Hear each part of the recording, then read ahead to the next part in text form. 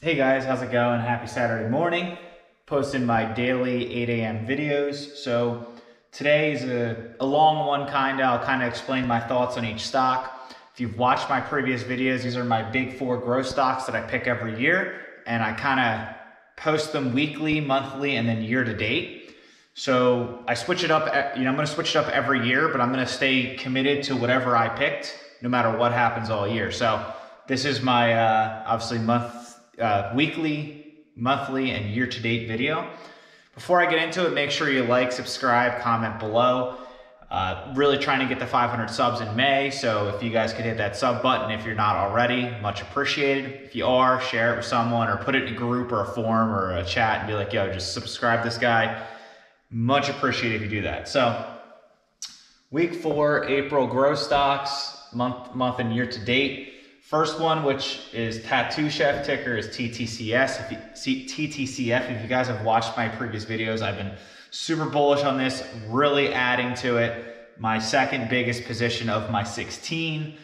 It's one I really think is going to take off in the next couple months. So I have officially, basically fully built out my position. I'm 95%.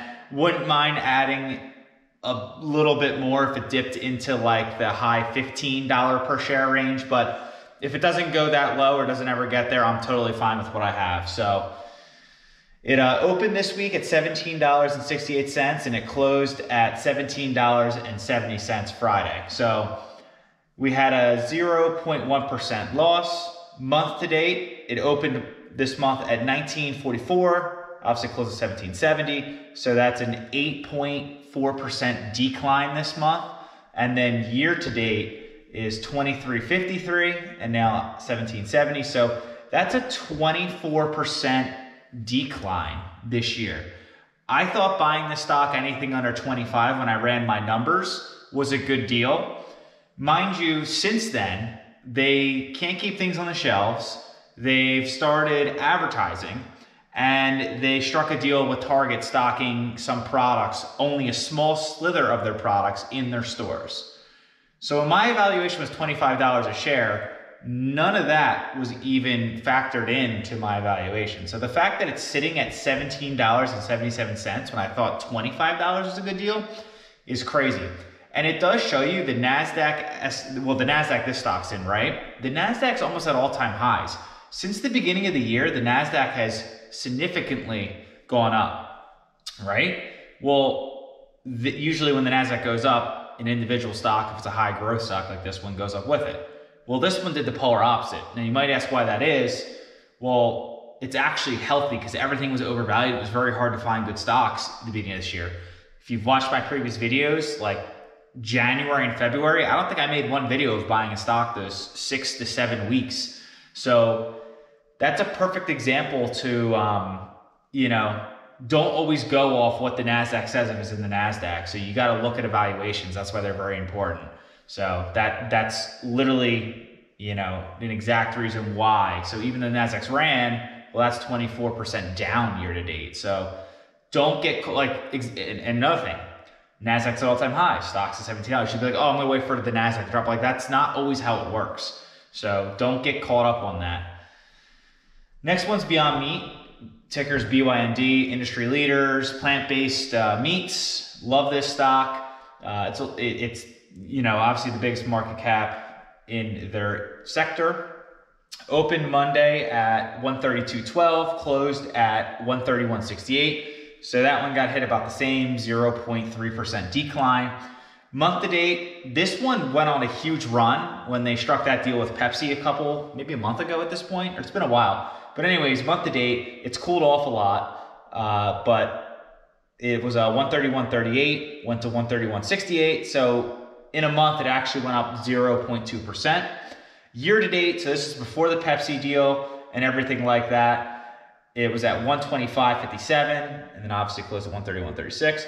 So year to date, it's up. And the reason this one's up is because it never really had that like hype train or never ran, and also they struck a deal with Pepsi. So that's huge. I mean, Pepsi's not going to buy a company or work with a company, that isn't the real deal. It's just how it is, like fact. Just like Target, like when Target struck a deal with these guys, if they weren't serious players, they didn't believe them, like why would Target waste their shelf space on them? They wouldn't. So it's sometimes that simple. Run evaluations, just put common sense together, let it ride. You know, obviously this is taking a hit, but if you really believe in the company long term, like what are you worried about? Like just let it go. Keep averaging costs down, like what I've been doing. I turned it into like my 10th biggest position to my second. So put my money where my mouth is, I guess. PayPal, they've done a lot of big things this year. Ticker is PYPL. They obviously own Venmo. Venmo's going crazy. Online transactions. They're now accepting crypto. They're partnering with Coinbase. Like they're just a beast. I actually own Coinbase too. Just bought it when it IPO'd, but that will be another video. Anyways, PayPal doing great things. They're going to kill it. Definitely in the future. Electronic transactions. So they opened this week at 266.72, closed at 262.29. So that one actually took a hit too, 1.6 down. Month to date, 247.54 cents. So that one went up. And then year to date, it opened at 2331.92, and that's up 13% from year to date. So that's good. I mean, if you can get anywhere from like a 10 to a 15% return on, you know, year to date or year over year, that's good. I mean, I think, you know, this stock has never really gone crazy you know, overvalued, and they just keep putting out good news. Venmo, crypto, Coinbase, they're just moving towards the future. So I love PayPal. It's a great stock. Let me see where I'm at here. Hold on one sec. Okay, good. All right, so Dropbox, ticker DBX, cloud-based storage. This stock's gonna be huge. Obviously, what happened last year really gave any kind of cloud-based storage businesses, it just boosted, you know, it's gonna excel their programs basically. So this stock has been very quiet all year. Well, for the past couple months, which is fine. It's been floating around that $25 to $27 range. I think they're just trying to figure out where to evaluate it. I think under 25 is a deal, personally. It opened this week at 26.43 and it went to 25.70. So that's a 2.7% decline. Month to date, 27.37. So it went down 6.1%. So like, right, yeah, sitting at $27. It's been doing that for the past couple months, but now that it's back at like the $25 range, like it's a good buy if you aren't in it, or if you're, you know, want to dabble in it. And then year to date, I got in a little before this year, before I started making this channel, but my cost base, I believe I think it's 19 or 18. But anyways, year to date opened at 22.23. So I was saying it was a good buy at under 25 when I first made this channel. If you took my advice, you'd be up 15.6%. So again, that's another great return, even year over year, and we're only a quarter in. So yeah, so these are all great stocks. I mean, I actually am happy these two fell down month to date and year to date, because it gives you like it's almost like a reset. Like if you liked it at the beginning of this year, like look, you're down 24%, you should be buying this right now. Beyond Meat, if you missed the boat or you saw all the hype and it was going nuts, you know, it's you know, it's almost back down to the year-to-date levels before all that good news. So usually when you have massive good news in something, you know, the short guys, the day traders and all that, they'll do like little pump and dumps, run the stock up. Well, if you see it running, it's too late, in my opinion, to get in it. So now that those people are selling off, it's coming back to better levels to buy in. So that's what it's doing right now. There's just been so much good news, and just the Fed's printing money. You know, it's crazy. So, but like, am I worried? Like, all these are great buys right now, really. Like, and that's you know, in a couple of months, I might say no, that, you know, none of these are good buys right now. So thoughts on the market. I actually like that it's correcting. It's healthy. I think the market is still gonna, I don't think it's gonna kangaroo. I really think it's gonna just slowly fall back to normal valuations and then just slowly go up for years to come. That's my opinion. So I think that it's good that all these companies are, you know, correcting and falling back to normal valuations, because if they weren't, it's just gonna fall. Like, the faster it went up, the more it's gonna come down if it did that.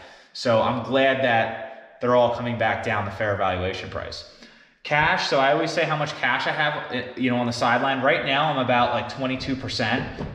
Last month, I think I was sitting at 30, and then I was sitting at 28.30, and I was like, I don't think that correction was the last one. I do think there is going to be one more little like step leg down to just put everything at fair valuation across all sectors. So I don't like getting under 10% personally, unless like something happens like last year. So I'm just being very mindful of my spending. I know that gives you 12% of your portfolio, but just want to make it count. So I'm pretty happy with all my positions here. I would really like to actually add the PayPal more, and then I'd like to add the Dropbox more. If this goes down to like $22 or $20, I'll probably be buying this. If this one goes down to $240, I would consider buying this again too. So just want to, build a healthy portfolio of, I really want 10 stocks. That's really what my goal is. And I want to make them very big and then just ride them out. So that's all I got. If you like this video, I know it's a lot of stuff. Make sure you like, comment, subscribe below. Again, trying to get the 500 subs by May, and I'll make a video tomorrow. Peace.